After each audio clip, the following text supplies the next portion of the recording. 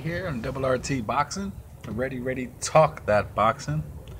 We're doing a WBSS coverage post-fight recap of the final fight for the quarter round. It consisted of Murat Gassiev and Wlodarczyk. This fight was really no action until the action.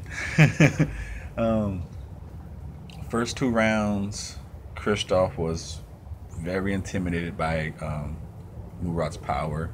He was not making an attempt to engage in any type of action. Using the ring, little paw outs here and there. Murat just following, well, not cutting the ring off, just following him around. And then to the third round, he got him against the ropes, doubled up on an uppercut. First one, Krzysztof is rocked. While he's still rocked, he doubled it up to a rib uppercut. And Krzysztof just fell, never got up. And that was it. Like I said, it was a very no action fight to the action. Now so Murat is still the IBF cruiserweight champion. He will go on to face Uner Detotis. I forgot how to pronounce that name, but Uner Detotis, the one who defeated the other Russian's name. I forgot his name. So that's going to be a very I'm intrigued by that fight. I'm more intrigued by that matchup than Brides and Usyk.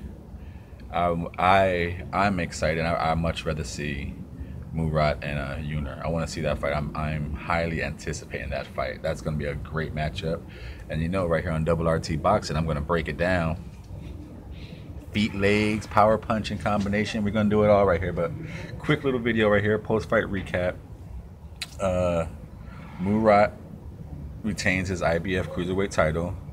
Doubled up on the left uppercut. One to the face, one to the rib shot. Krzysztof just never got off the ground. Never did anything except fall on the ground, actually. It was a no-action fight till the action of that double uppercut. This is Mr.A saying thank you all around the world for your time, your support, watching these videos, giving me thumbs up. Leave some comments down below. Which fight are you more intrigued for? Brides, Usyk, Uner, Murat? I'm going with Murat Uner. What are you guys going with? Mr.A is out. Thank you once again for your support.